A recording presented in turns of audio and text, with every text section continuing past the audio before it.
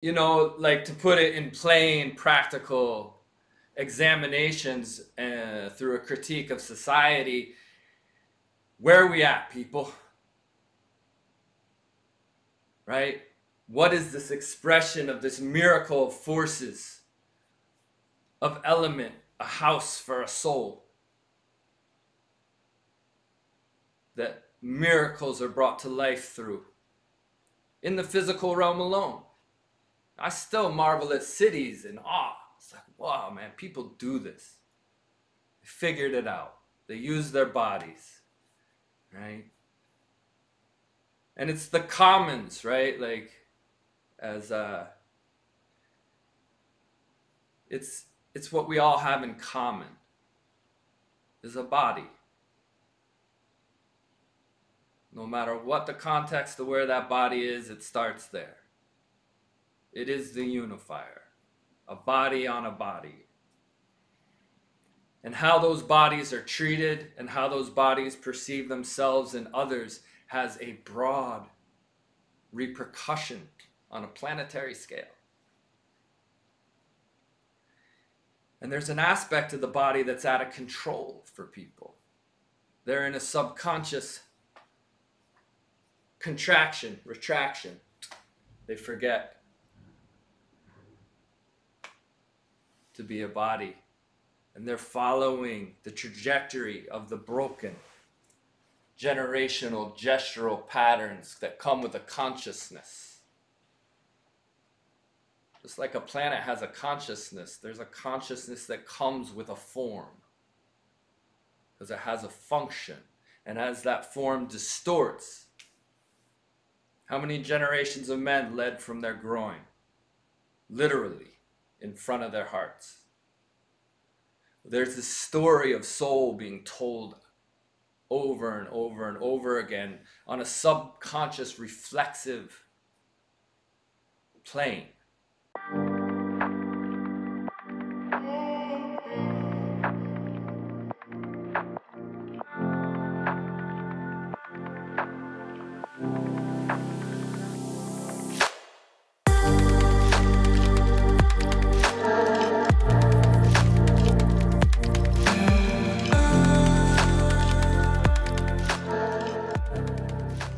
Hey everyone, and welcome to another episode of Going Out, Looking In, the podcast about the big questions of life, personal growth, and spirituality. My name is Maxi, I'm your host, and today we are diving into the world of somatics, of alchemy, of poetry, deep personal transformation. I'm speaking with Hunter Toran. Hunter was the leading facilitator of the Hawthorne Clan, the group I was in during Sacred Sons Convergence 8 in Los Angeles. He was the tribe leader, and therefore he is a men's work facilitator. He is a somatic therapist, a spatial dynamics practitioner, and a somatic alchemist. And in my personal opinion, he's a poet. He's a wisdom keeper of long forgotten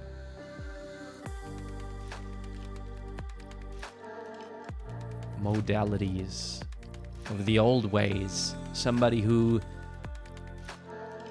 deeply understands the space between heaven and earth. A very special man.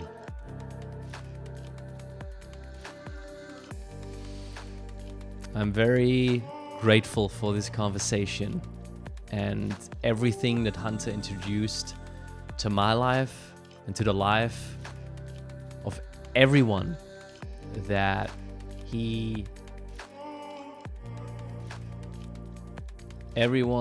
came in touch with. And in touch with, when it comes to Hunter, is a sort of a metaphor because obviously he's using his hands as a somatic therapist to heal and to provide connection to yourself and to connect you to yourself.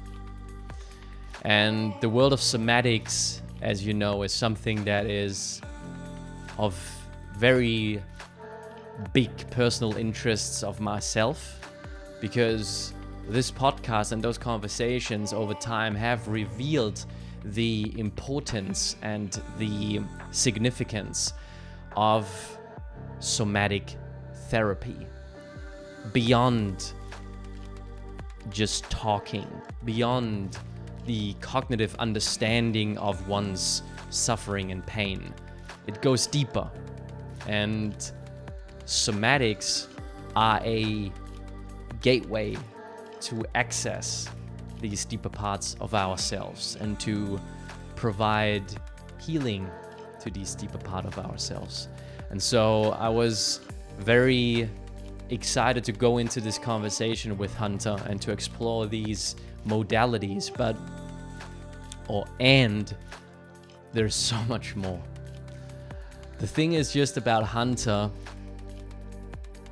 that when I'm tuning back into Convergence, there is something he has that it's very hard to be described with words.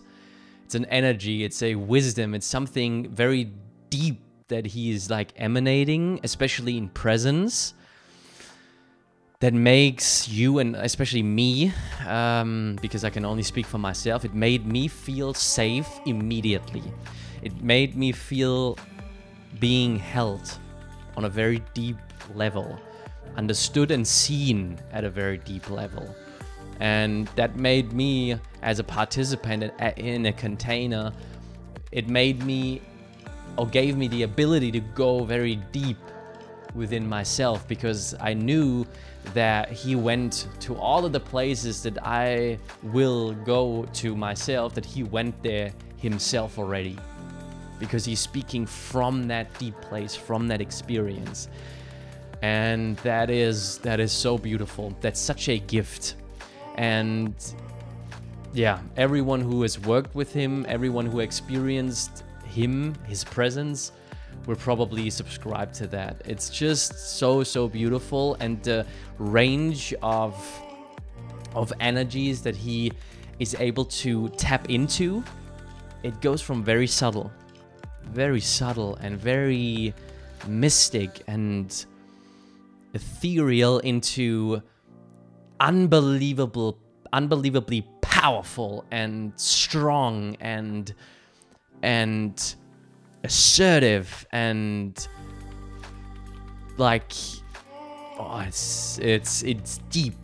You get the energy, right, when I'm speaking. Like, it's just he will guide you into these deep places within you and your heart that you need to access to heal. And he did that. He did that for me within Convergence and for so many other men. And I'm just honored to have spent time with him on the podcast and to just listen what somebody like that has to say about the human experience and about his experience within, this incarnation. And with all that being said, have fun with this episode and take it with you. Let it touch you. This conversation between myself and Hunter Toran.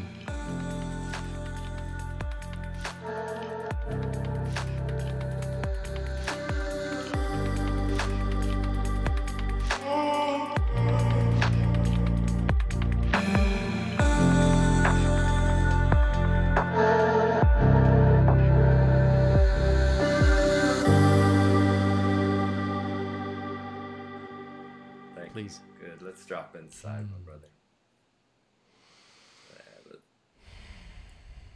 Let's get rid of all the stale air. Anali. Skilama.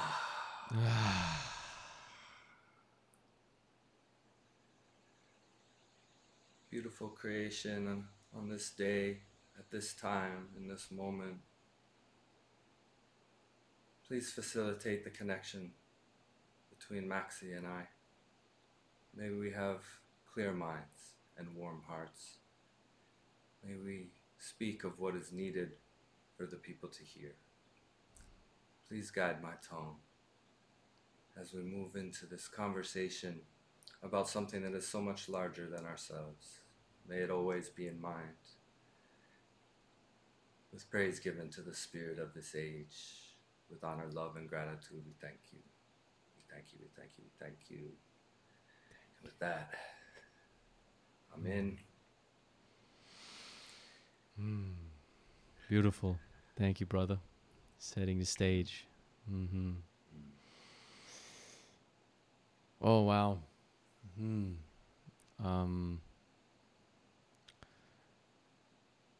All right, I'm on a standing desk at a friend's house who granted me with the opportunity to stay while he is on vacation.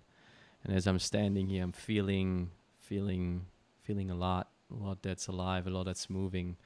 So I couldn't think of many more or any more suitable people that I would like to do a check-in with other than you. So why don't we just drop in with a quick check-in to get started and see what's alive with you and me. Yeah, Hunter, checking in, coastal Salish territory, home of Chief Sealth and all his children, associates, allies, and enemies. Seattle. Checking in, coming in from a survey, like an extended survey of self, an extended period of spacious life, you know, after a great intensity season with the Sacred Sons. You know, passing of my father has been recent, moving through this great review and placing my attention towards merely watching my own historical record and telling of my own story. So checking in with a sense of self and a sense of great wonder where all this is going, because the times are just mad, my bro. You know, and we've asked for responsibility ultimately, and so that's a big part of what I'm trying to live more deeply in, to understanding what the responsibility is for this can of worms that we've opened together as brothers. You know, with that, you know, my eyes are a little puffy, you know, tears have been close. And yeah, it just feels beautiful to feel all the things. So with that, I'm in. Thank you. Thank you. Yeah, Maxi checking in from Mannheim in Germany.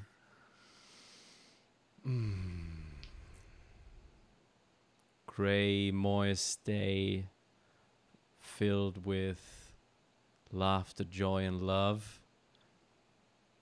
And grief. My brother, grief. My hello darkness, my old friend. Here we go again. Dancing with it, moving through it day by day, looking at it, sometimes closer, sometimes a little bit more far away, always with me. Since parting ways with my beloved in March, grief has entered my realm in a whole different capacity, and now it's being introduced in different ways. It's big goodbyes, people moving on from this plane, but then it's also smaller goodbyes, just as today, to someone I I deeply care about, but life has different plans for us. So saying goodbye there as well, going in that grief. So just feeling these energies, and going into this conversation with deep gratitude for the awareness of it, for the deep awareness of it, for my capability and capacity to feel that in its entirety, which is such a gift. The melody and the scale of life, it's playing the dark and the very bright tones right now. It's playing both. It's playing the whole symphony. So with that, checking in, and yeah, just grateful to be here with you. Yeah, really do. Thank you. Thank you, brother. Yeah. Now, I was thinking of words to say, of things to come up with some things that I connect with you coming, going into this conversation, into the preparation for it, and it's just what came up again and again is a massive is such a massive, it's a toolbox, it's a range of forces, of energies you bring to the containers you're facilitating, to the spaces you hold, no matter how small or big they are. I've seen you in both. I've seen you in one-on-one. I've seen you in one-to-many. And you just, the well, you're like, that's like filling you, that's fueling you, that's, you're like taking from is so deep. It goes so deep, it reaches so deep, and it goes from very subtle to very powerful. So I want to start by just opening up the space for you to maybe take us a little bit on a journey to the entry point and to the journey that you took to arrive where you are today, and to the man that we meet when meeting you and when working with you and when just being with you. Oh. Already. The welling, the waterfalls are coming. It's thank you for your witness. And see, I smile and my earbuds pop out. These great forces of smiling. They Bluetooth away. Yeah. I'm 49 years old. I'll be 50 in April. Born in 1974, the conclusion of the Vietnam War, the turning of the counterculture from purpose-driven ideologies of revolution to the precursors of a great shadow creeping over pop culture, and the reactions to those times become in the 80s, which when I look back were just such a surreal fucking time. Like, what a weird time for the Western world. It was like the height of all insecurity amalgamated in this pop culture.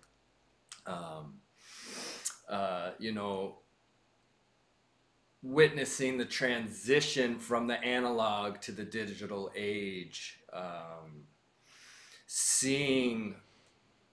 being blessed to grow up with two backgrounds. My father always living in the ghetto in Washington, D.C., so-called ghetto, where the afflicted lived, and with my mom in upper middle class situations in the white world. And just being a watcher, I think that's like the common thread that has made me who I am, is seeking to see which is, my name is Hunter, and recently, you know, I learned from my Kanaka brother Kale, you know, that a hunter, that word is interpreted as he who seeks to seek, or he who seeks to see. And you know, I was a very quiet, wide-eyed child. Got to dwell and bask in a type of innocence in the forest and in faith, the Quaker faith, which imprinted me deeply at the age of 8. Noticing what silence is and what is present truly in silence and stillness, and the broad nature of stillness, and how can I bring that, no matter how primal we need to go, no matter how much the earthquake needs to rumble for some, but if I can continue to remain rooted in the broad, still waters of self, then I'm adaptable to all situations within the you know, the range of my toolbox. And it's funny, you know, like in this broad survey of self, you know, for a long time I was a stonemason and a landscape designer, and I built pathways and boundaries and walls, and I call it my graduate course in gravity.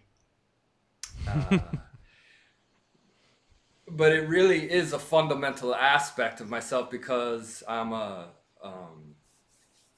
you know, a long string bean type person. You know, I'm not a big bulky guy, and I had to move very heavy things and figure out how to do that. But it gave me a sense of the primal truths of gravity that then rooted me when I took on the study of somatics when I was 35. I forget what year it was. So 15 years ago, where I went intensively into the study of a particular discipline that, you know, was really born in Germany by an American brother from Detroit, Jamin McMillan, in the Spatial Dynamics Institute, which is a study of levity as the counter-primal force to gravity, and is often thought of in terms of soul forces, a feeling of levity, right? Something that brings lightness. And we cultivate, through spatial dynamic discipline, an objective sense for the primal uprising, the bubbling, or the mana that comes up.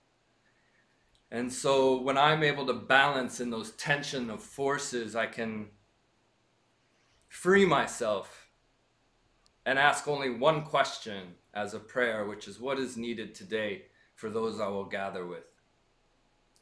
As an amalgamation of what I have to offer. And maybe it's just a song today. Maybe it is that rumble of addressing the father wound, addressing it all, coming straight to the shame and purging it before creation and allowing them to collapse into the earth and let her absorb them as she wishes to, as men have kept themselves from doing. So faith, movement, observation, presence, music, joy, grief, brushes with insanity. Yeah. All of it. It'll be a dull experience without it. Yeah.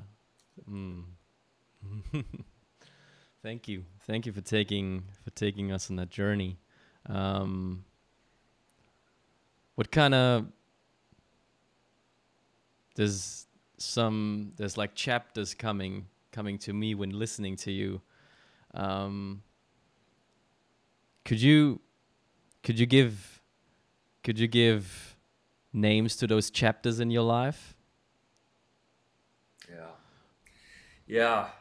And I also have to begin with another chapter, which is, 23 years of being a father.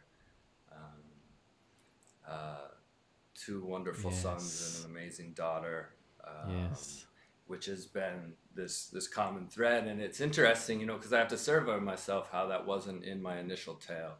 And I think a lot of it's because there's this very large unknown in front of me, you know, this so-called empty nest that America provides for as a necessity. And so I just wanted to honor, and my wife Megan,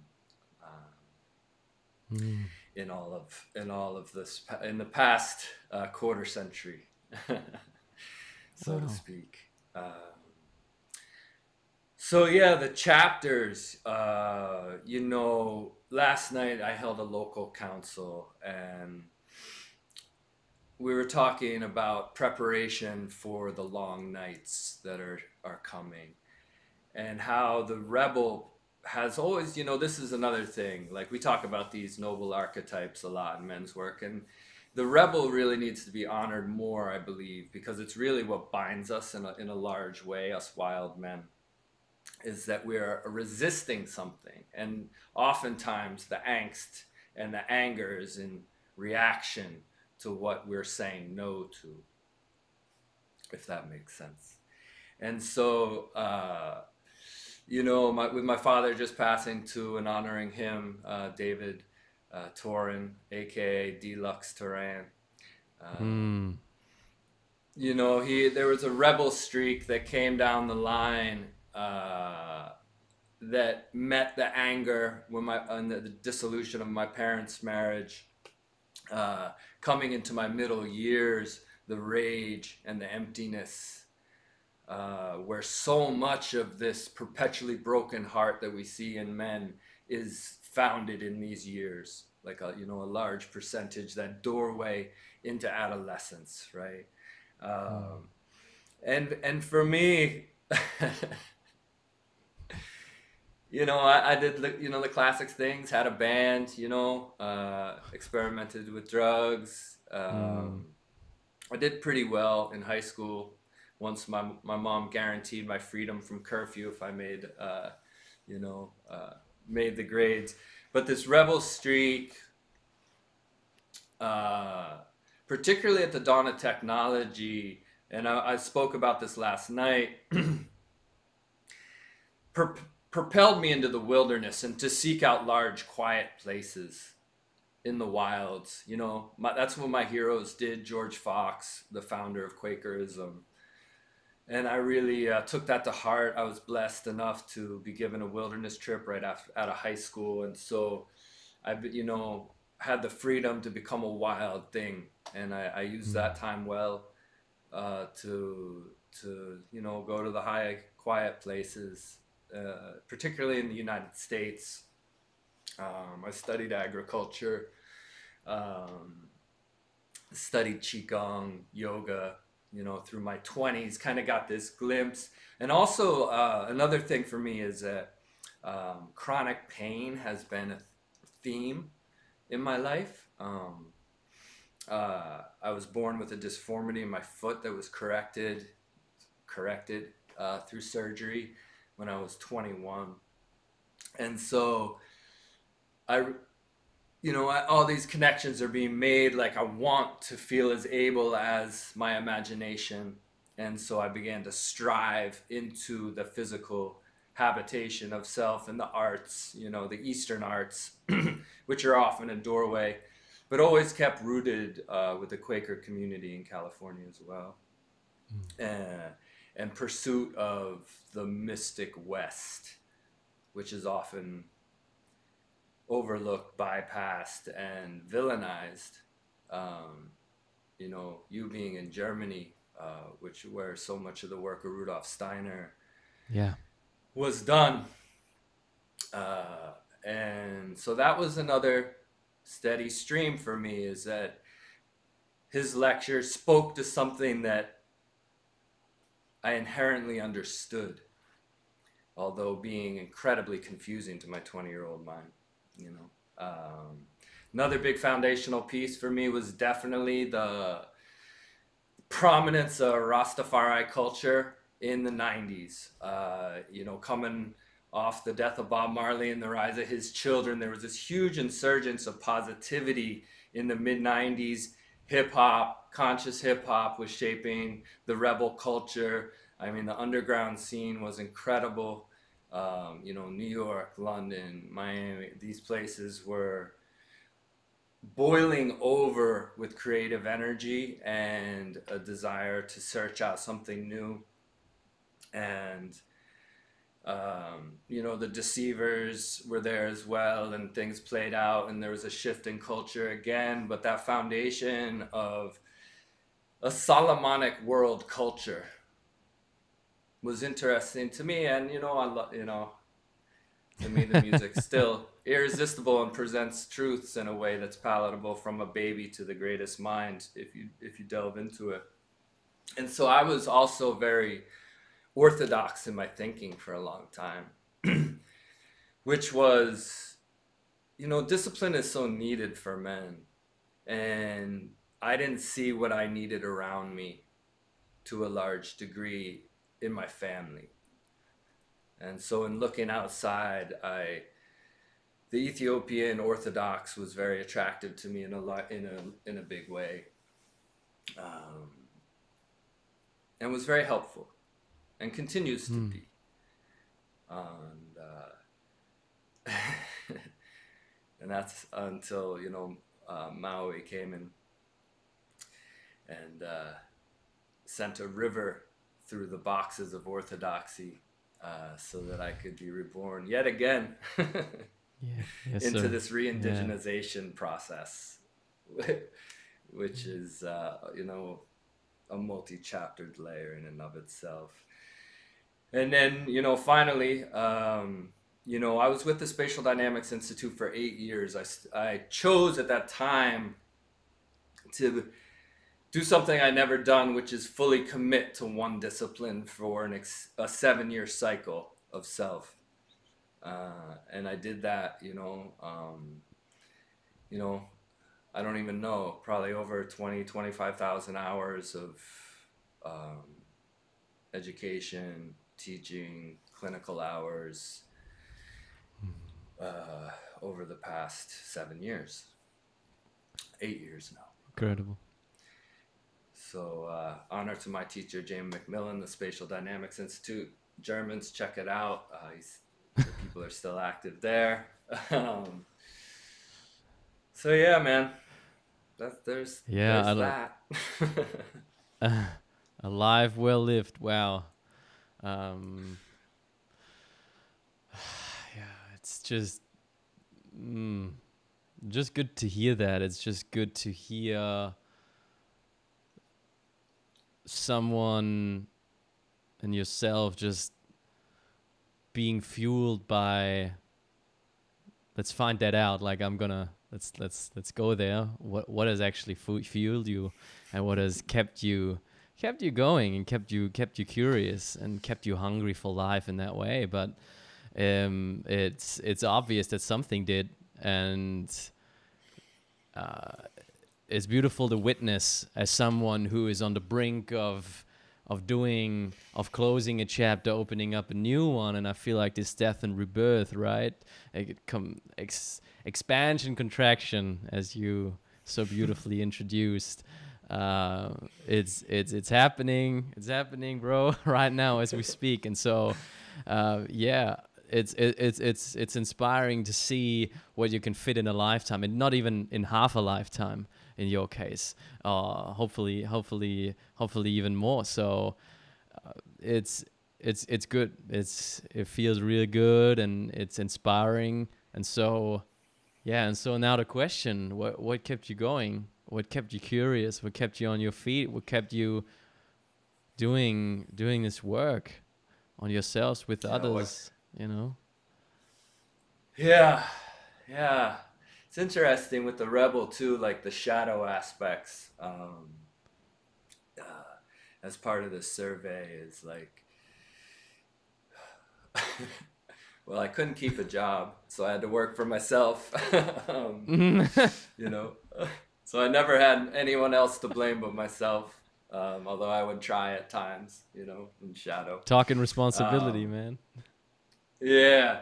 Yeah, and responsibility, realizing that my own personal growth and satisfaction was key to parenting well, not being miserable, you know, and, you know, trying to remedy misery from the shadow side, to speak of it, you know, before we get into the woo, so-called.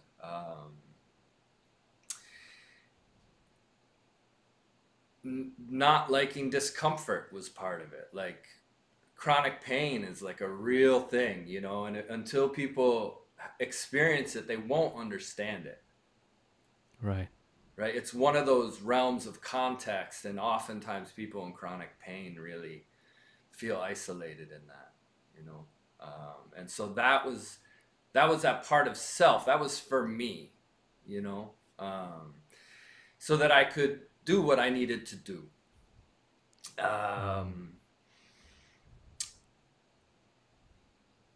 And, you know, I've been having some ongoing conversations with a dear brother of mine about naivety and its role in human development. Right. And we like to say there's naivety and nativity. In nativity, there's naivety. Right. We look at the words for the sound. And so in choosing sides, so-called, and having faith, there's like a naivety that was precious in a way to keep me always coming to hope. And realizing that hope was actually contagious when it was put into action. And that something was created through the Spirit. And I, you know, at first I tried to work so subtly. It's like, if I make a landscape beautiful enough, it'll cause someone to pause, to second glance, to take a pause in life, you know? And I'm like, gonna have to work a little bit more obviously than that to get the people's attention, for the awareness that they seek unknowingly.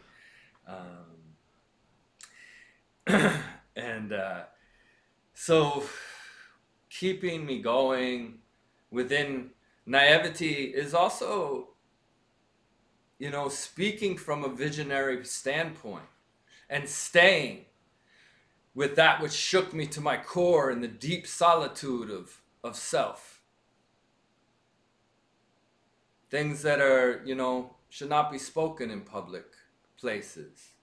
But the thread that faith brings when one is open to the earth and the cosmos and the realms themselves, and how they speak and continue to speak to ears that listen.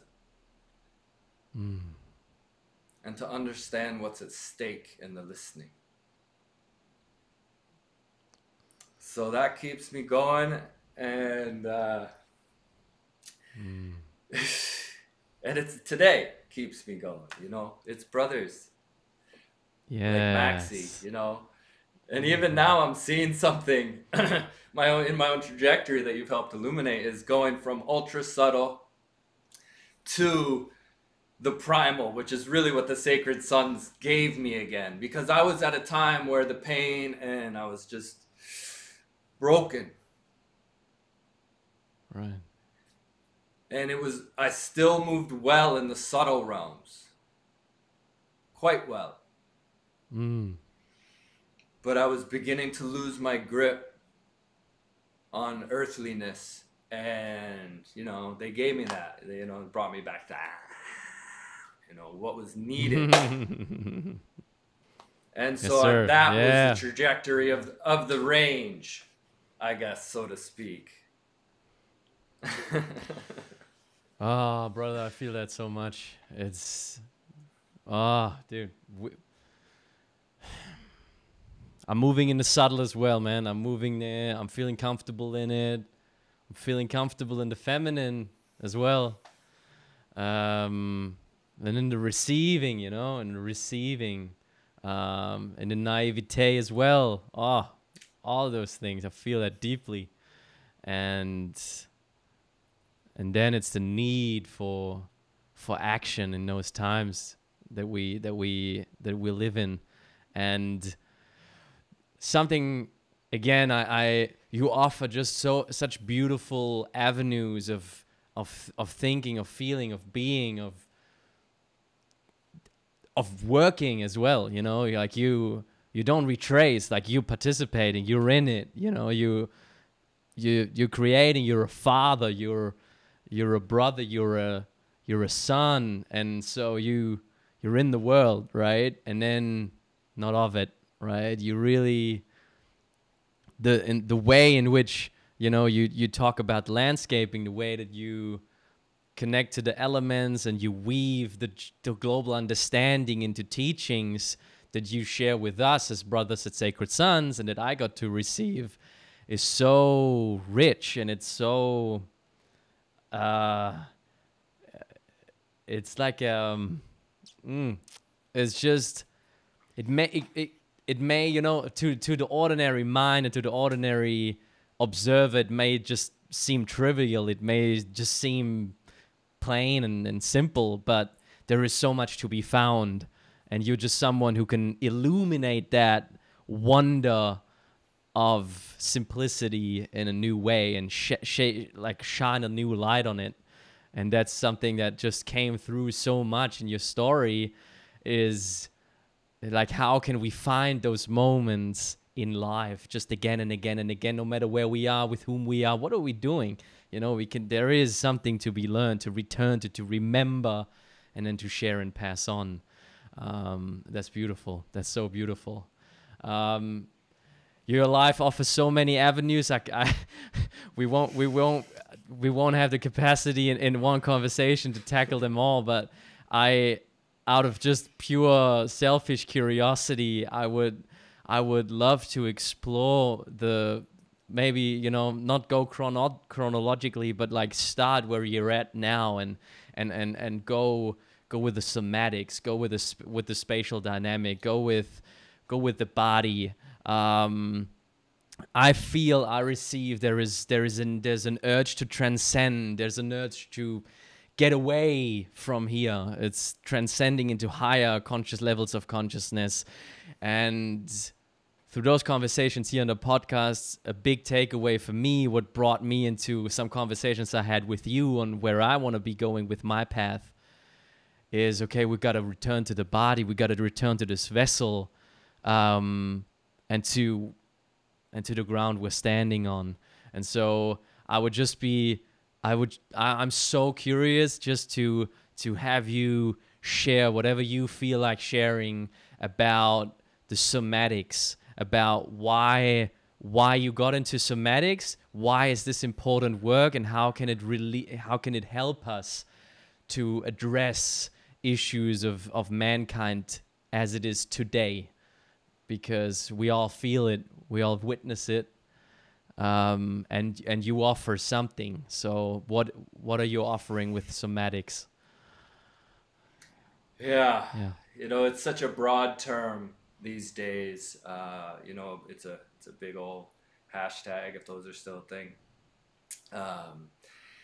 And really, what I believe is everyone is issuing a somatic prayer subconsciously. There's this desire for wholeness, you know, to look at the word. A somatic body is a wholeness, a completion, a unified, sovereign aspect of creation, right? Mm. So a planet is a somatic entity, right? It is in movement. It is a whole. It is representative of a whole and of a manifestation of a completion that is set on the time scale, the dent of time scale. All right, slow it down, Toran. We have this. So there, we instantly went to the outer realms there. But, you know, like, to put it in plain, practical examinations through a critique of society. Where are we at, people? Right? What is this expression of this miracle of forces, of element, a house for a soul?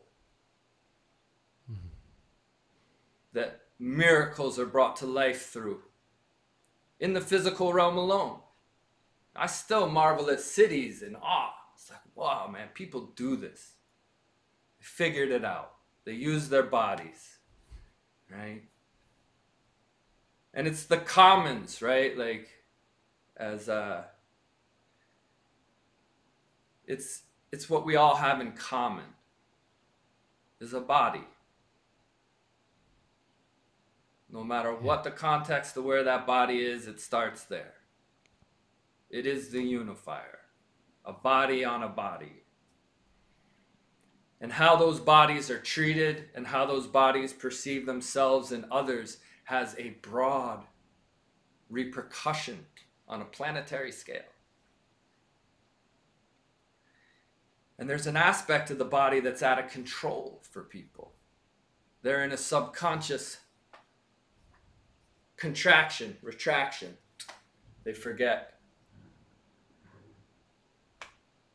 to be a body.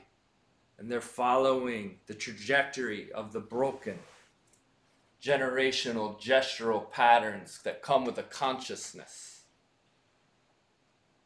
Just like a planet has a consciousness, there's a consciousness that comes with a form. Because it has a function. And as that form distorts, how many generations of men led from their groin? Literally, in front of their hearts. There's this story of soul being told over and over and over again on a subconscious reflexive plane. Right? And so as part of the balancing of tensions for me as a therapist and a counselor is to come into awareness, come into recognition that stillness is not accessible because the body's twitching and not in a constructive way, right? So that's the story of the skull. Stillness. And then rhythm. How does rhythm apply to life? You know, the indigenous elders tell us, you know, we're not so much out of balance, we're out of rhythm, which causes imbalance. And that's expressed through the ribs, rhythmic form. And then we're here to be free, which is just crazy. Creator, please, free, it's so hard. But that is our limbs, our will forces, as they express themselves, which is a picture of creation itself. That's what the body is. Out of stillness descended a thought which created rhythm. Through freedom, creation is made. Through choice. What's informing the choices? What's keeping you from the genius? And the body is the battlegrounds. As Ta-Nehisi Coates says, right? It is the battleground. So it's where I feel like I can show up with that Mars spirit, with that warrior, that golden warrior spirit, as a wound mender, but with a ferocity too, a sternness that asks people to move beyond their subjective reasoning around what's cool and relevant, and to find stillness, rhythm, and freedom with responsibility. Through the body, through the battleground. I mean, we are attacked day in, day out through the consumption, through this false Kaaba stone, flat world, which we give thanks for too, because we are utilizing it in this way. It's a neutral magic, right? Like humans have neutral magic through a body. Can do can do well for others, and can take it the other way. So the body is the battleground, and it's so beautiful. And it is a miracle. And it is the valley of decision, so-called. How many light years did it take for the form to come up within the physical universe? How old is the inception of the thought of the human being? And so for me, I'm going to bring it back. That's the expansion. In the contraction, biomechanics. Flow becomes form, becomes function. This is a form. It has a function. What that is, only you know in your heart of hearts. Right? What is the flow that's introduced? And is there a form that's ideal for certain aspects of consciousness? Of course, this is what the mystery schools knew and continue to unfold in pop culture in some ways and in movements in other ways. My apologies for my technical problems here. So we need to find practices that are incredibly intense, physical, in states of informed sequence that is based on an archetypal gait or a walking song, and we need to pursue a objective mystical art, or so-called soft art, but they're really not soft arts, to create the same dynamic tension when we move towards understanding what somatics is. I mean, this is the cutting ground. It's like, yeah, get people in their body, but there's people that are too much in their bodies. Right. Right. Yeah, So how do we create that expansion contraction? What's the name of your program here? Going out, looking in. Exactly. Going out, looking in. So, thank you. There's a mouthful. Oh yeah. Well, I can only recommend to, and I did in the preparation for this, to listen to what you are offering on your website and the resources you have there and the videos that you have there, in which you explain the holistic concept of what this is, you know, what somatics is. And that being said, two sentences have been spoken there that stuck out, and that is, I believe everyone is seeking this ability to express love, and that is really the core of what somatic counseling is all about. It surprised me positively. Well, I'd love to have you maybe share what and elaborate a little bit where that came from.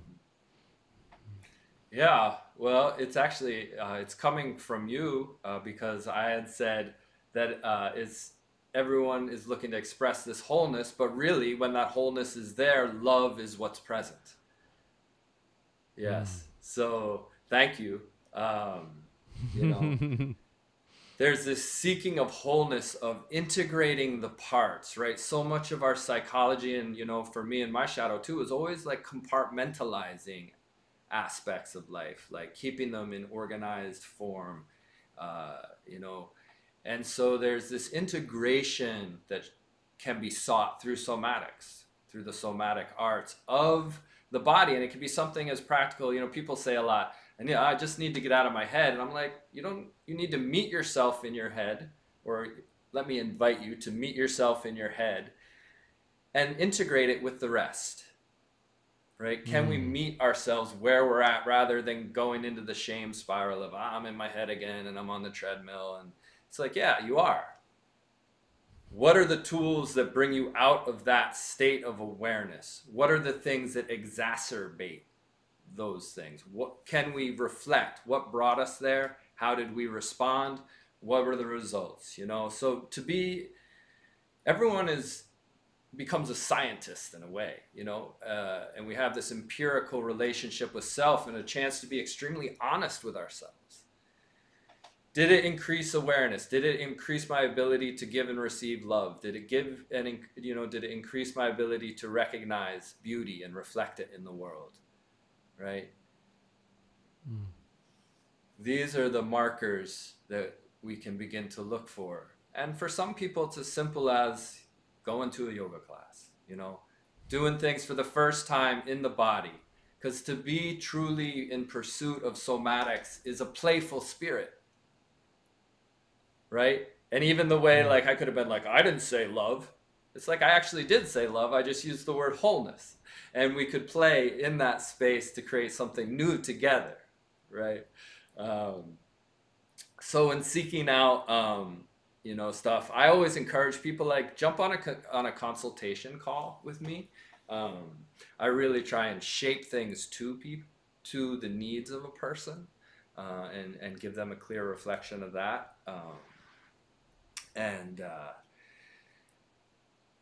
You know, you're already on a somatic journey.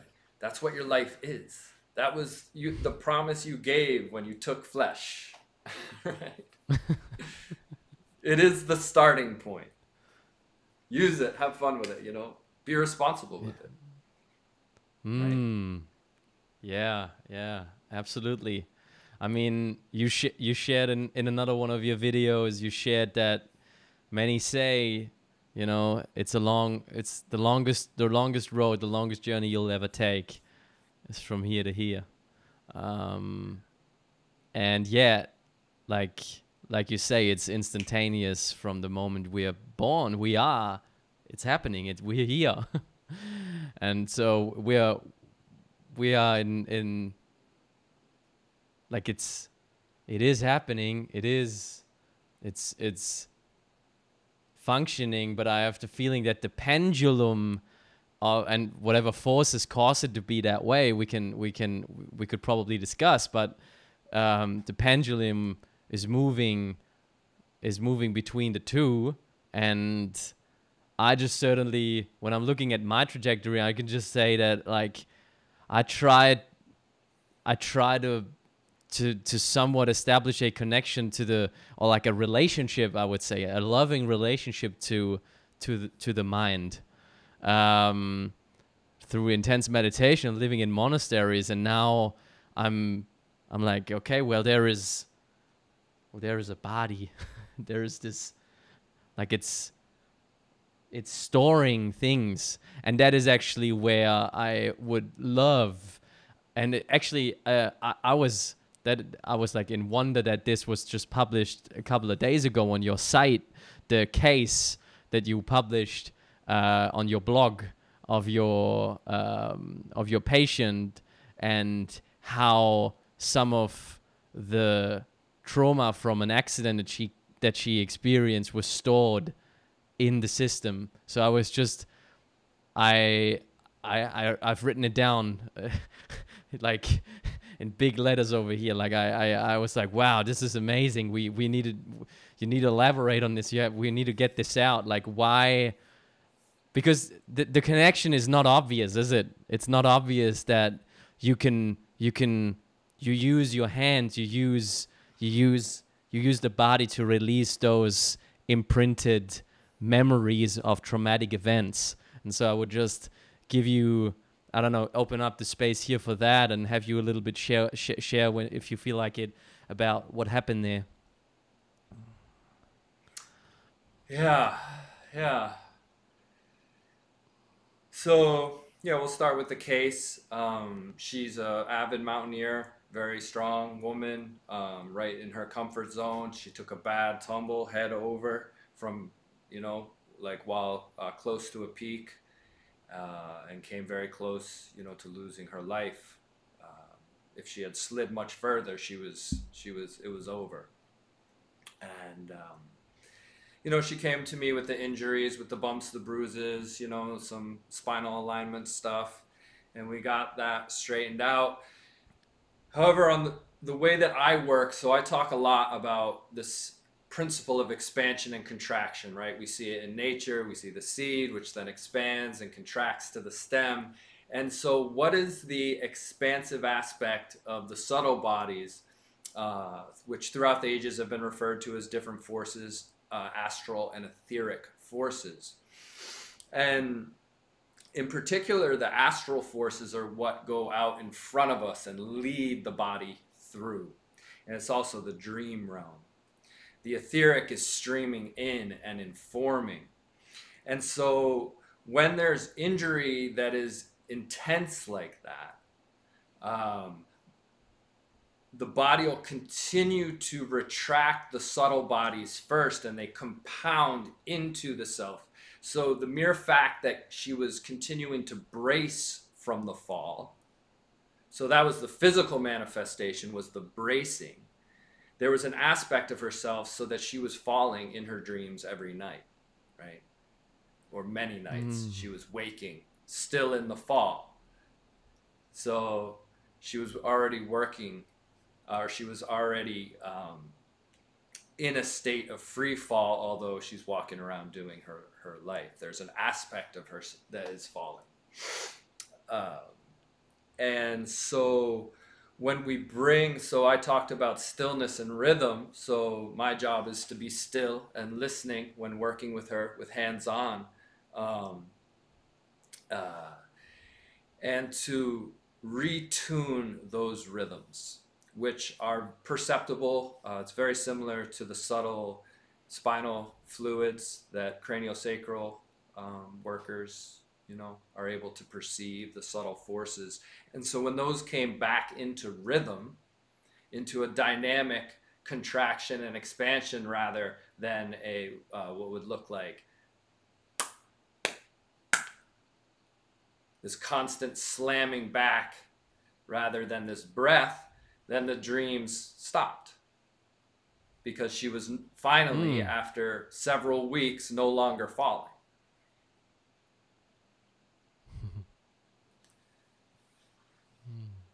If that makes sense. Yeah, it does. I mean, it's...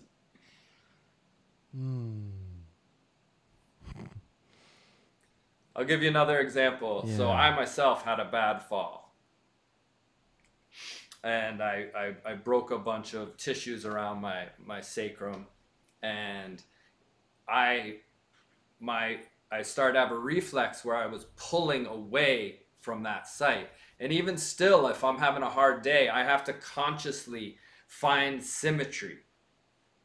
I would just want to balance my life out. Well, let's start with some symmetry. Equal distribution along the planes, right? There's something there for me in this form that I seek. So I regain the ground. In the war with body and the injury and the pain and the suffering, in the wholeness, where can I begin? I can begin here.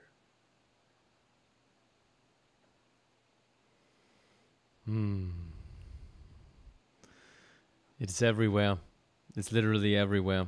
Like this holistic understanding of the body as the system, as the carrier, as the carriage, as the vessel of, it's where the soul resides. And so why the modalities you're describing, just then it's dawning on more and more people, I feel like, is this interconnectedness of the inside out and the outside in. It's the dance between the two, and the origin and the deep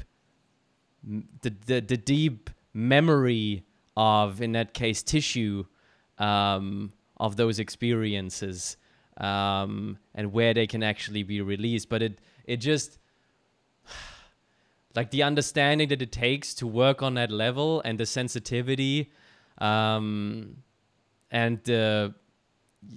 just the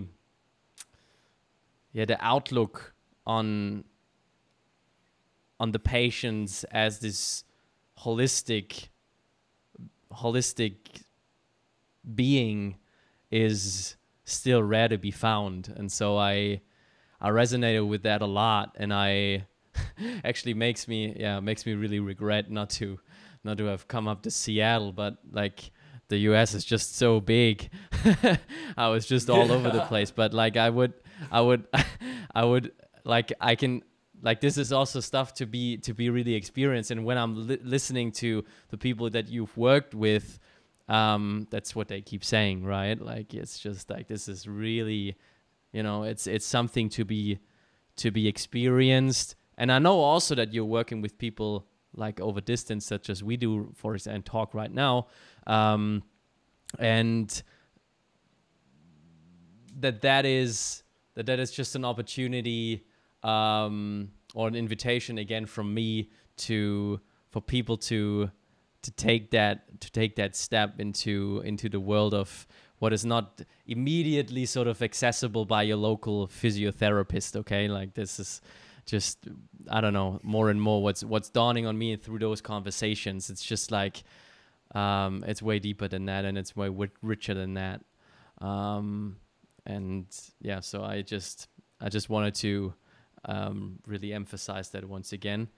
And with that being said, I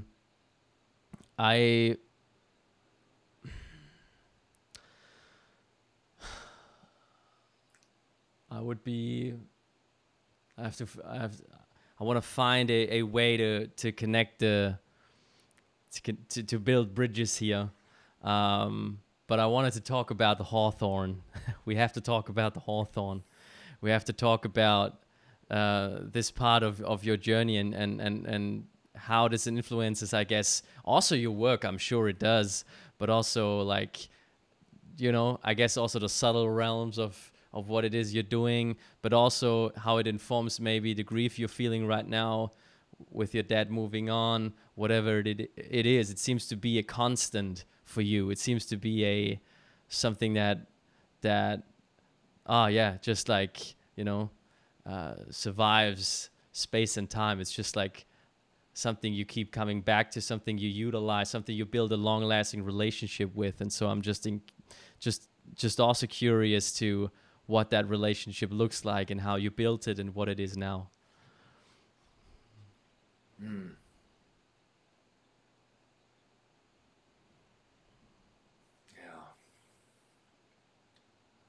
You know, it began with being hosted by the Sacred Sons in Maui, and with Kale, so much of his teaching at that time and remains was around the ideas of radical hospitality, radical indigenous hospitality.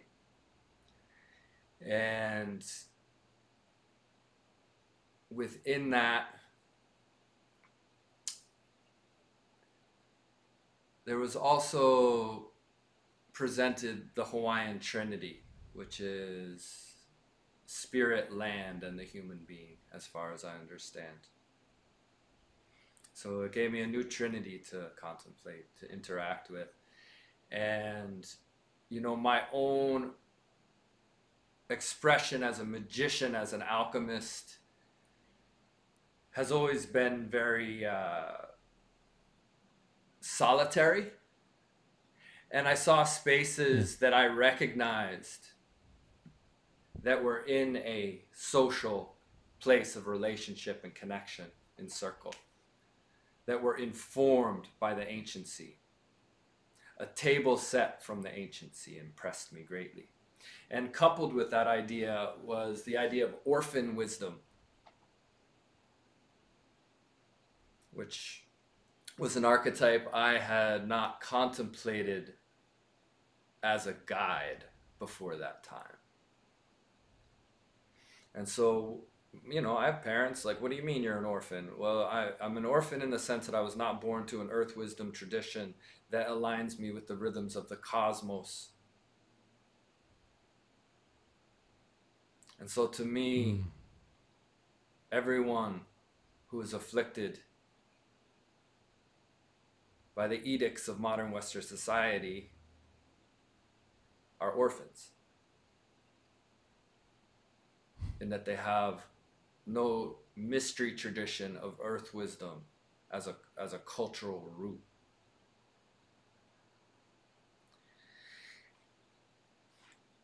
And there's also a sensitivity, you know, in the giving and the setting of the indigenous table, the radical hospitality, in the behavior of the guest. What are manners? What are the courtesies needed that are not present? And you know, I've seen my brother get quite hurt and upset by how people behave at the table set. And there's this question of taking, right? Of appropriation. It's like all these sacred things being expressed, quote unquote sacred, you know, in the pop culture, in the you know, the birth of what I call the new age, which we're currently in during the war of all against all. There is a great impulse to express what everyone knows, that God is great and that the earth is beloved and it loves us more than we can even possibly imagine. And there needs to be a cultural expression of that is true and does not lead to cultish behavior. So, you know, to remind the people, he asked me, what is my connection to the Hawthorne tree? And of course, I have to take the long route. And so I began to connect through this new idea of Trinity, for me to think of it as a Trinity, spirit, land, and human being. And to go to the earth first, because I was always also very rooted in a cosmic philosophy. You know? Yeah. And so that's, you know, the piece that's kind of missing as an embodiment expression in the Western mystic traditions, particularly anthroposophy, or the teachings of Rudolf Steiner, is there's a almost rejection of the body to a certain degree, or a fearful approach to the body, oftentimes.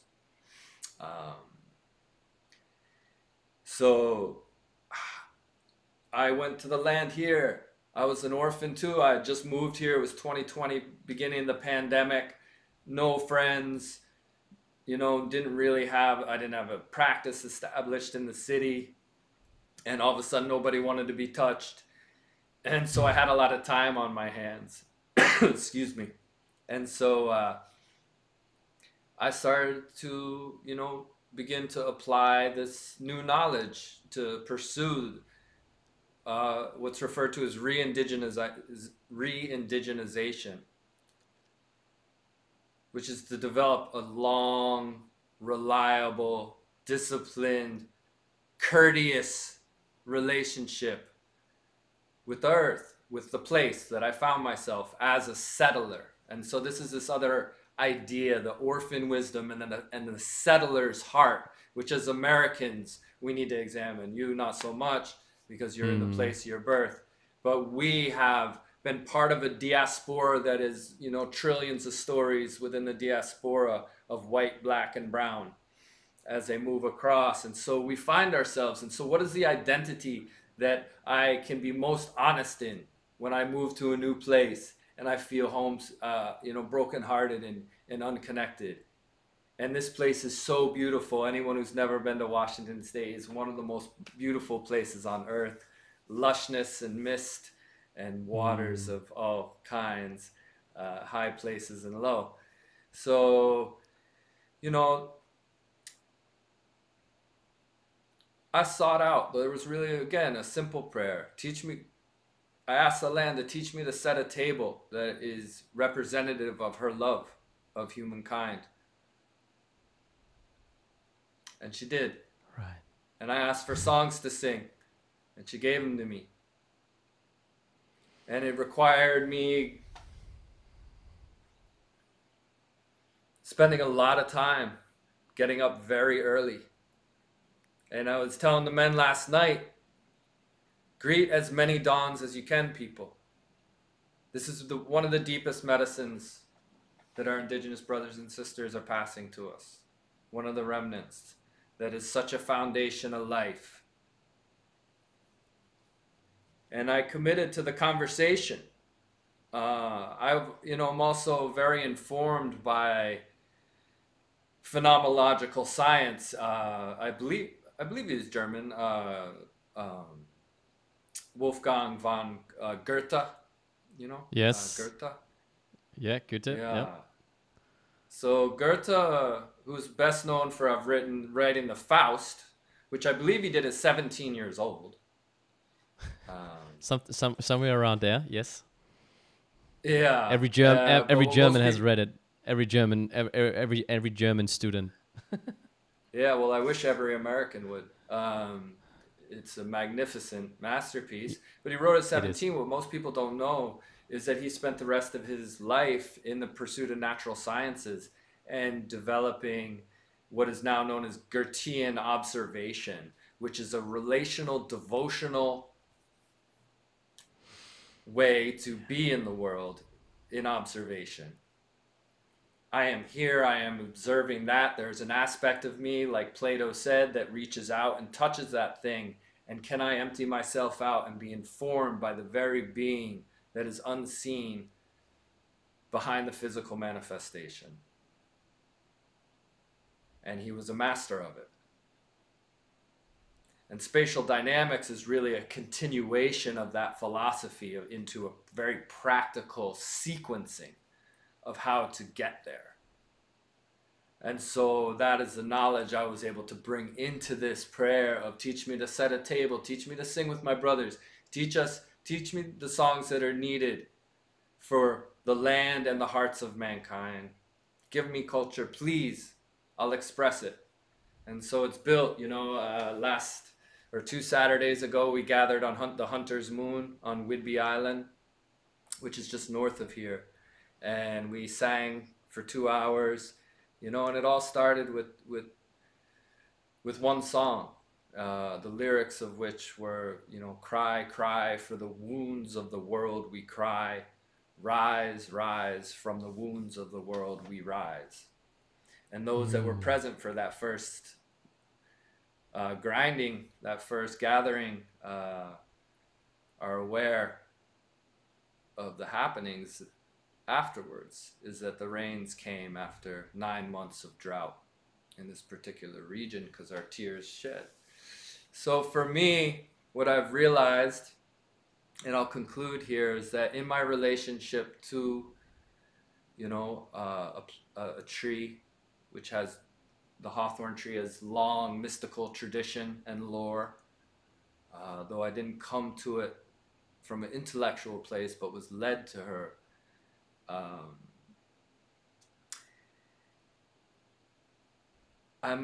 What I'm seeing is that I'm attempting to weave, or some aspect is trying to weave through me, the Christ mysteries in the indigenous hospitality ways of animism.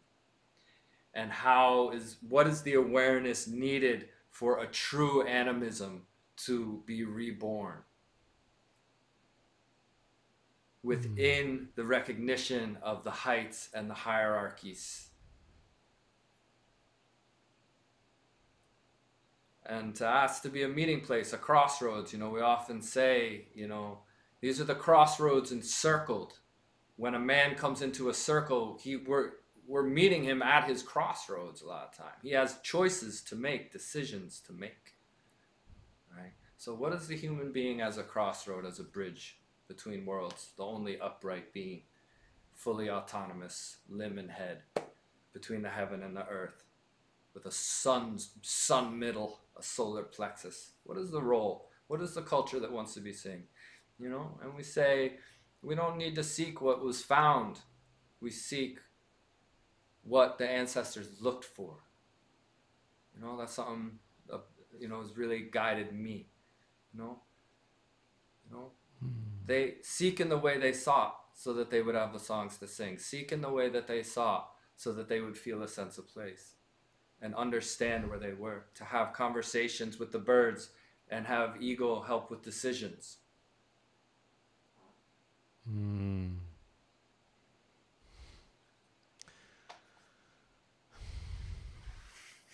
Much to be found, much to be found, much to be found when you listen and look.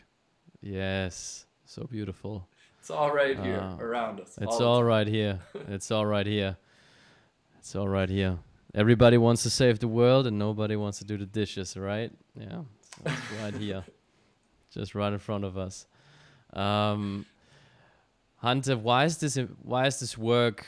I've met you at Sacred Sons. You've been facilitating with them. You've been working with them, but that's just like one representation of a movement, like of work with in that case it's men, and you're heavily involved with it, and you're part of the movement. You're a voice in it. You're a respected individual within these communities, and I've experienced the magic that you bring to these containers. So I wanted to ask you, why is this work important to you?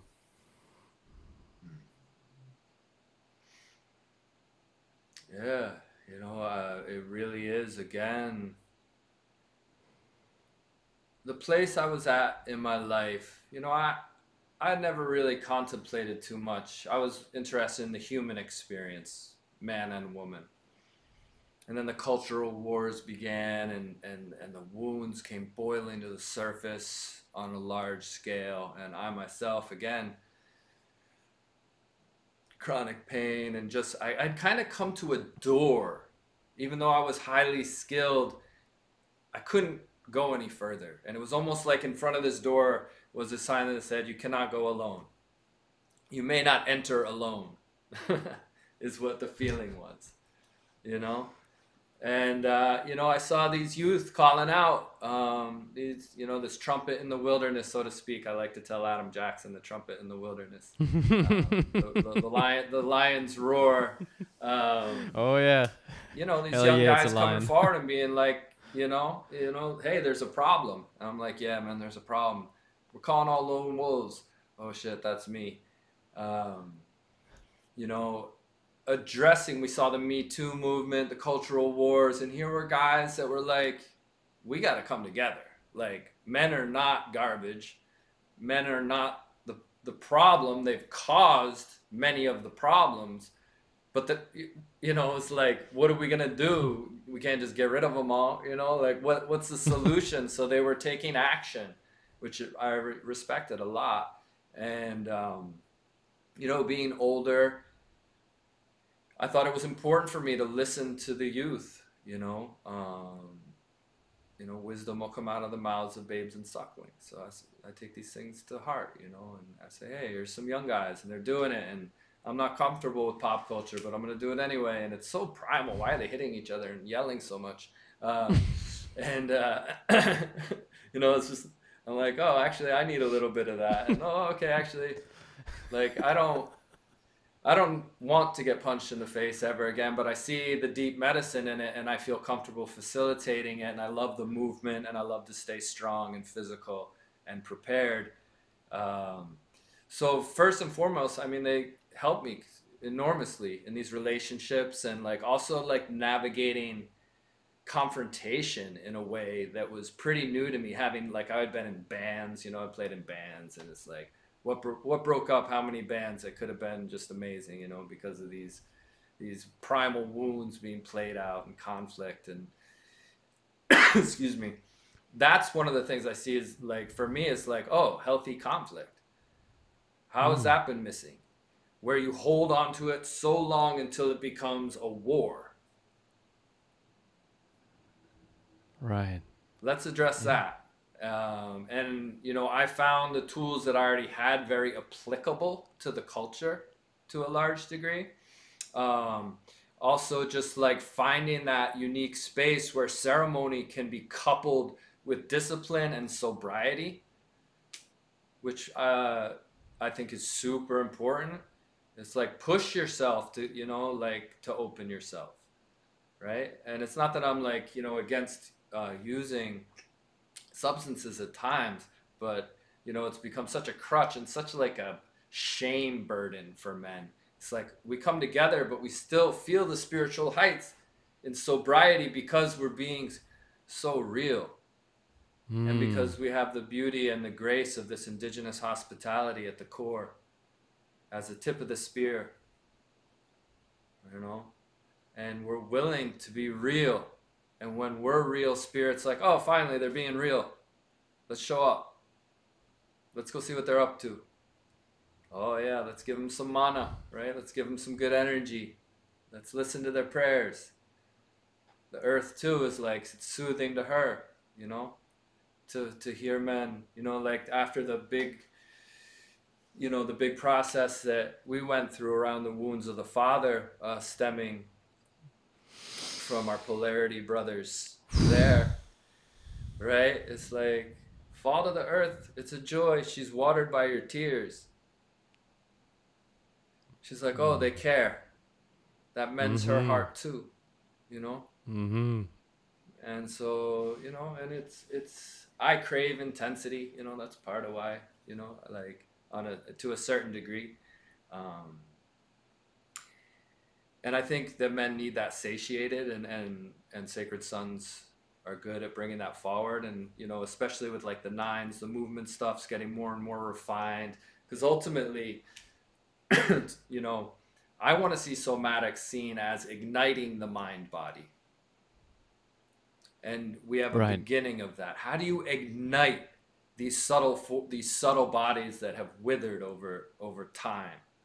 How do you ignite the physicality so that confidence, the same, you know, the affirmation spoken is coupled by an upright, graceful stance? You know? Yeah. So overall, what I see as what's so important is that there's an opportunity to amalgamize self, to create a whole of self, to come out of the fragmentation, to come out of the isolation, to come out of the hyper individuality, and come together with men to be raw and real and welcome. All of you is welcome. All of you is welcome. Yeah, I mean, the first time I heard that, I was like, what? Like, you know, just in that, no one ever had said that to me before, you know? I'm like, okay. Yeah, bring all of you. Bring all of you. Oh, yeah.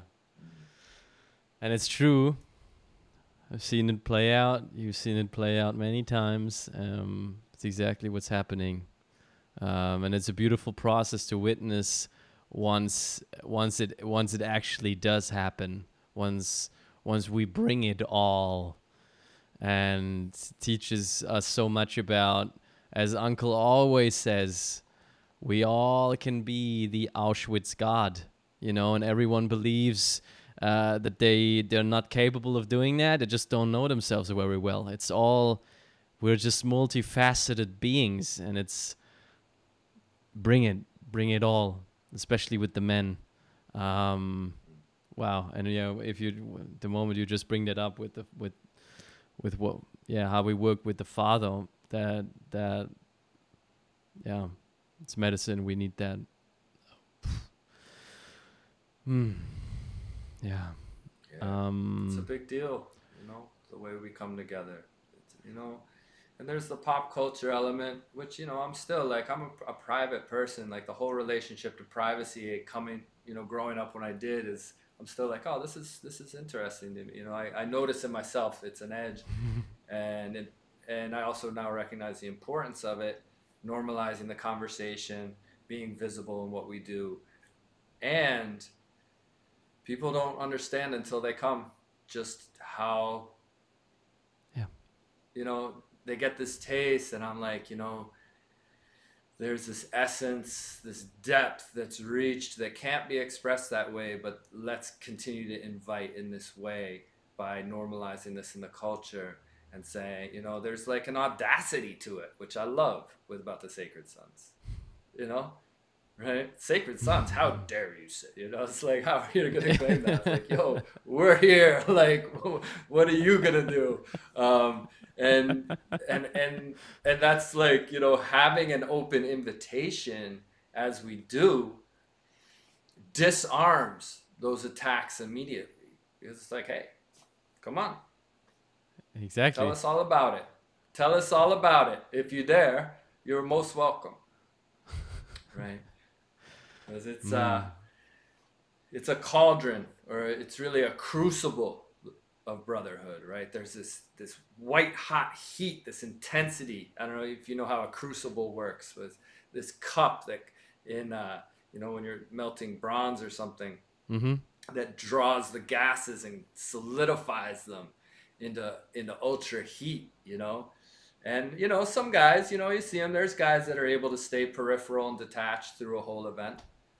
Um, but soul markers are being left that they won't be able to run from. Yeah. Just the wit, No. like it's not even the own processes, is it? Like it's the witnessing. It's the witnessing of what connects us all, what is within another brother, what is then coming up for me, introducing me to a pain that I have not felt, maybe something that's coming because they're parents and I'm not yet, but I see it, and I feel the weight, I feel the responsibility those men are carrying from different, and that's also something sacred, from the different planes, from the different, it's different walks of life, age, cultures, backgrounds, whatever it is. But we come together in a form, and this is, for me, as one of the few Europeans, right? I didn't need no introduction. I didn't need no big. This is how this works. Like I felt because we remember this is what we're doing, isn't it? Like I felt like I've just lost my way, and they just helped me find it again, for something that has been within me all this time. And looking at German history, we don't have to talk about it. The wounds are open, they're raw, they're bleeding, um, and looking at my ancestry, it's right there. And so can I remember that through this work, and within the first set of eyes, no matter where the brother is from, I can see it. I can see myself. I can see my father. I can see my great grandfather. I can see them all, and so, it's, yeah, it's just, it has brought. I'm in there for a couple of weeks or months. You're in there for years. Like this is, yeah, it's a gift that keeps on giving. Um, and let's see what we can do over here in Europe and in Germany specifically. Yeah, Yeah. yeah. I would really like to get over there. Yes, For sure. please. We need that. We We can need talk that about here, that at a especially on future that date. land. We talk about it with Uncle many times. He's been over here with Mankind Project many times. There's a lot to be healed here. So, yeah. Um, Yeah. that being So many said, whales within the trees. yes. Yeah. You said something important too, which I think that people need to understand. Is you use the word witness, right? What do you do at Sacred Sons? We witness each other, and that can seem like, oh, okay. And for me, I'm actually trying to get away from the word process, because it is a witnessing. The man knows what's wrong, right? But it's the reflection, that willingness, and it's also a highly valuable skill that is being lost or driven out of people. The ability to just witness, to not give advice, to not pipe in, to try and fix it, but to merely be there within the tumults of a man's recognition of his shadow and struggle, so that we can celebrate the beauty that's just behind it. The perfection is so close to the surface. It's right behind the imperfection is what's glimmering. Right? So we get to witness that with each other. And it is so wonderful that we do, and yeah, may we be instruments for its continuation, in the ways that are needed for land, spirit, and the human being. It's an Yes. honor to walk in this way with you, Maxi. Thank you. Yeah, thank you. Thank you. Towards towards the end, I have a set of questions.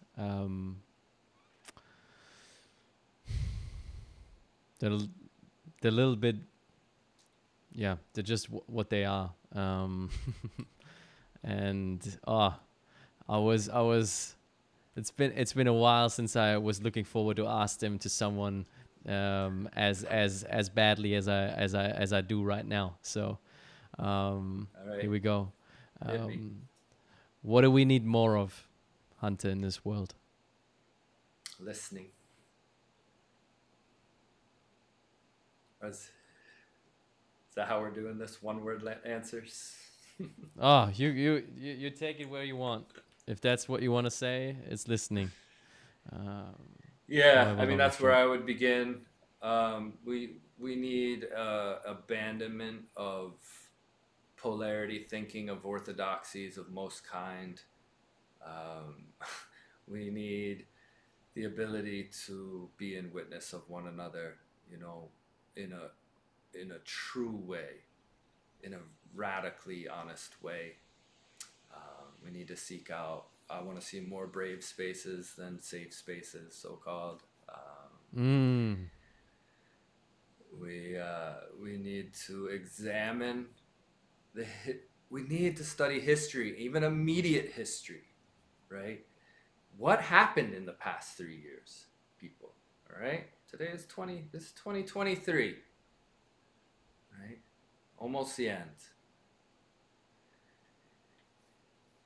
We need to look at ourselves, what moved through us, what moved with us, what moved against us in this recent history.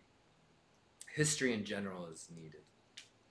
And recent history should not be disregarded when it is so pivotal. This is part of knowing how to show up for the solution and utilizing it as a prayer. And to witness it, just look at it. What just happened on a planetary scale? And this is not to go down on conspiracy theories and wormholes. It's to merely look at how it played out in our lives. How did we develop over the past 3 years? I think there needs to be a lot of that. And examining how we can show devotion to self in relationship to responsibility. You know, within the worlds of biohacking, there's a lot of devotion to self-care, but can we reframe it in a deeper sense of service of what's needed? Do we make the vessel strong and whole to serve what? There needs to be more of that, because the embodiment realm is also filled with mechanized Western dissection, rudimentary thinking. And so we need to be careful in defining things, overly defining things like embodiment, like brotherhood. We need to remain in a flexible listening state as we create, as we gather, as we continue to unfold, to be careful to not say, this is what it is, but to begin to organize, and in the Sacred Sons do this beautifully, to create these pillars within our lives, these places of refinement. And can we always, with deep supplication and deep authenticity, aim towards being helpful? We need a lot of that on the planet, you know? We, period, right? You know, I could go on and on. That's a you gotta ask me that one. We need Oh man, so well, I got another one, but it's what we need less of. What do we need less of? You know, obviously we need less instant gratification. We need less shallow dives into knowledge foundations. We need less food, less taking, less shame, less, I don't know, man. We just need less hatred, you know? It's like, fuck, man. You know, the other day I'm like, I can't even believe the motivation of some. It's like unfathomable to me, right? It's like, how do we get less of that? My job is to add warmth, to add, so to pull away, to make less, you know? Maybe I can, you know, it's overwhelming to think of it on a global scale. What do we need less of? Basically everything. And, you know, I don't think we need less people. I think that's actually false. Right. we just we just need to nurture people in a different way. We need less rhetoric. We need less division. Particularly with regards to what I said, we need more of is an evaluation of self over the past 3 years, how we gravitated towards cultural polarities. You know, what in us was motivated, what was at play. You know, in order that we can find a greater unity, a greater conversation about the commons, the commonality, and to create works from that place of inspiration. You know. Yes, sir. Beautiful. Yeah. What are you proud of? Yeah, I'm proud of how I've continued to show up when it's hard. I'm proud of throwing off the shackles of my own orthodoxy to find something new within myself that allowed an amalgamation. It wasn't to get rid of something, but to organize myself in a new way that allowed the birth of a fuller expression based on the foundation of who I am. And so I'm really proud of that. I feel very masterful in these spaces. I'm very proud of my children. They're like good people, you know. They're you know, they're doing their thing in their own way, and I'm proud of the Sacred Sons. Man, these earbuds. I'm not proud of my technology performance with these earbuds. I'm gonna have to remedy that. This is my first time use, people. I'm proud of the Sacred Sons. I'm proud of the relationships that I've fostered through that have had growth edges and continue to grow. I'm proud of you, Maxie, for completing your journey as you set it up and moving into the future with a sense of courage and wonder and grief. Because, you know, something is, you know, grief. I'm proud of my relationship to grief and how it's evolved.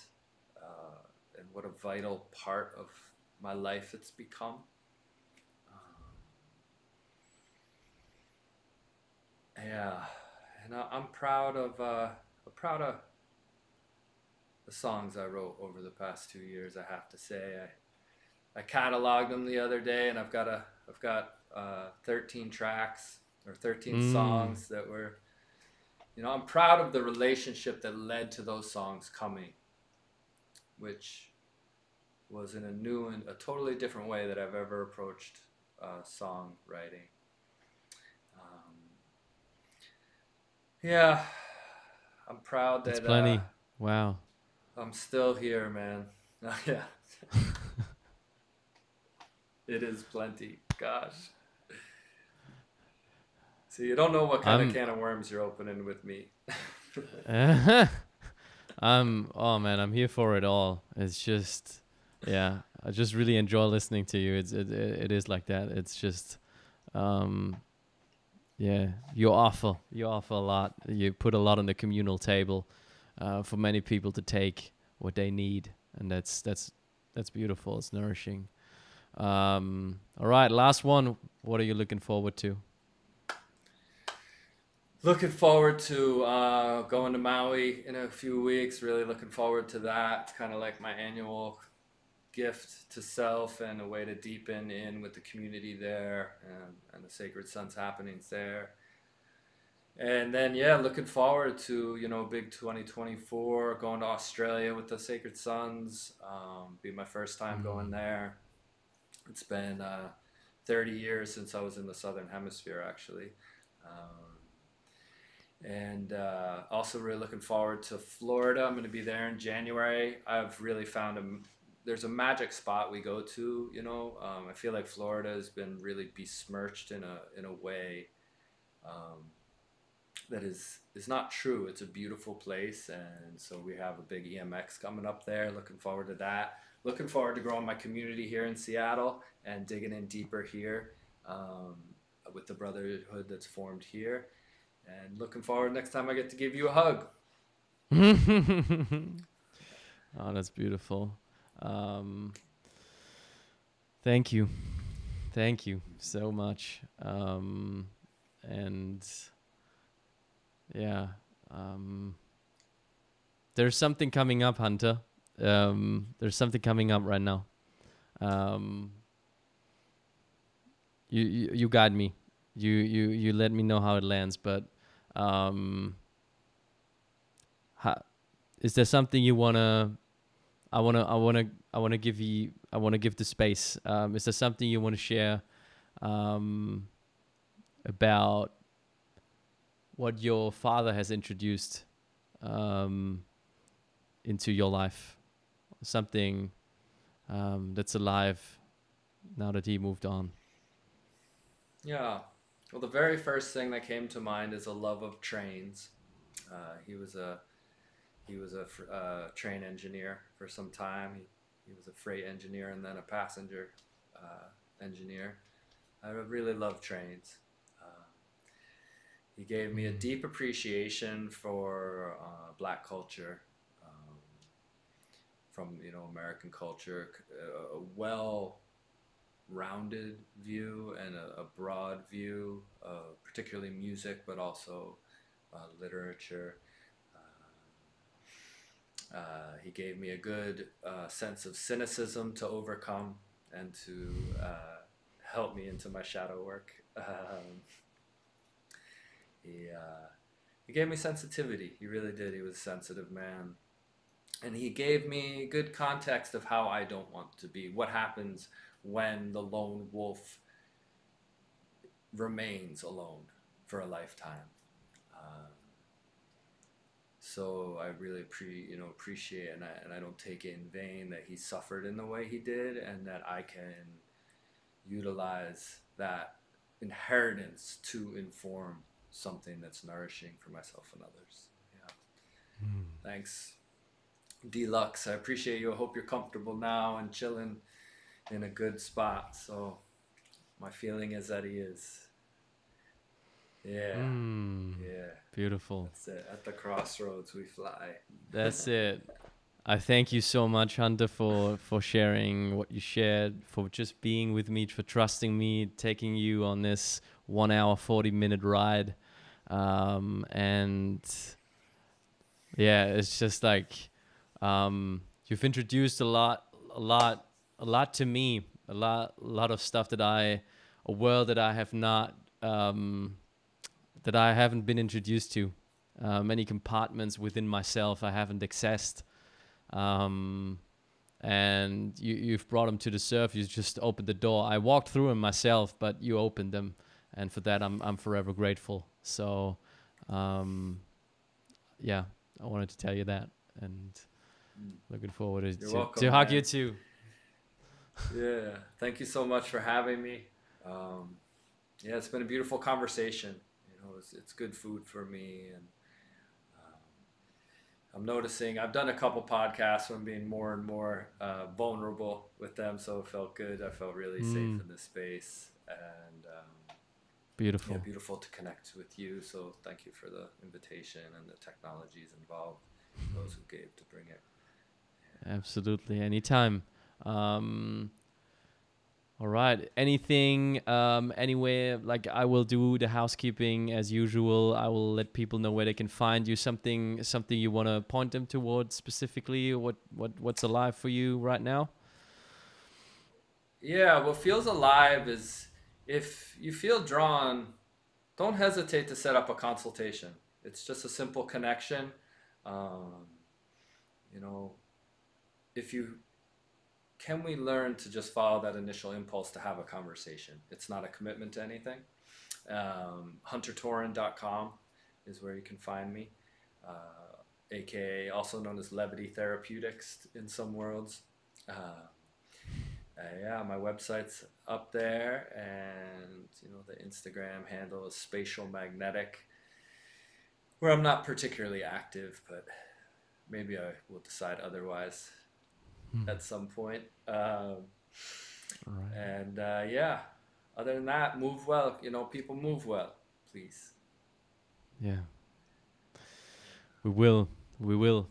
And looking forward to be guided and held and seen by you, and witness you as well. You know, this is all like a co-creation. So thanks again, and greetings to Seattle, a place I haven't been yet, but will hopefully soon, as I'll be back in the US after this trip. You know, I've tasted the waters of the great land. Beautiful. True. Turtle Island's a special place, and you always have a roof and a full belly here, so please, anytime. Beautiful. Thank you.